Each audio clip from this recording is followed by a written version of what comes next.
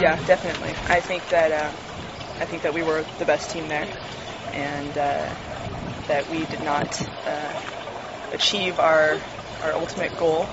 But at the same time, I'm very proud of my bronze medal, and I really wouldn't trade it for anything at this point. I think that it taught me some very valuable lessons, and it's helped form who I am today.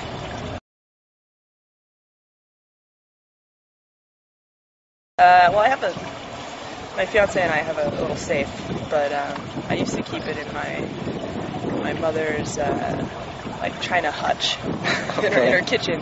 I don't really like keeping it. I don't want to keep it in a safety deposit box or anything like that, because then you can't share it with anybody. And some people are very fearful that it's going to be stolen and things like that. But if you can't take that medal out and show it to people, then you don't really have it. Yeah, definitely showed it to my teammates. Shown it to a lot of kids in Orange County and LA through various speaking things, and it's a lot of fun. It's a lot of fun to see people light up when they see the medal and ask questions about it. Is this a real Olympic medal? Is it?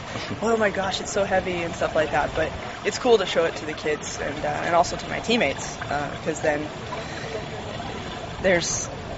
I remember watching the Olympics at the Olympics. Watch the other people get their medals and things like that, and there's nothing you wanted more than to get one for yourself. And so by having one, I feel that I've achieved one of those goals, but I would definitely want another. Actually, it's not. It's actually, I'm one of those people that I am pleasantly distracted.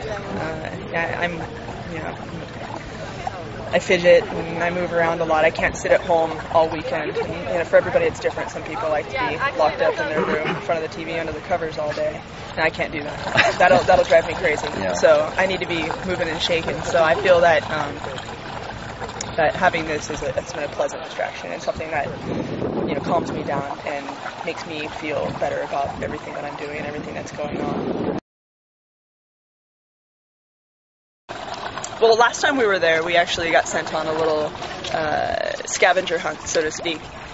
So we got to see the Forbidden City and Tiananmen Square, and I got to see Alama Temple and all that other stuff. So it was really cool to see the religious aspects of their culture and also historical aspects of their country. And so I definitely want to maybe go back and see those again, maybe have a little bit more time to actually look at them in depth instead of just, oh, hey, look, there's Tiananmen Square, all right, turn around and leave.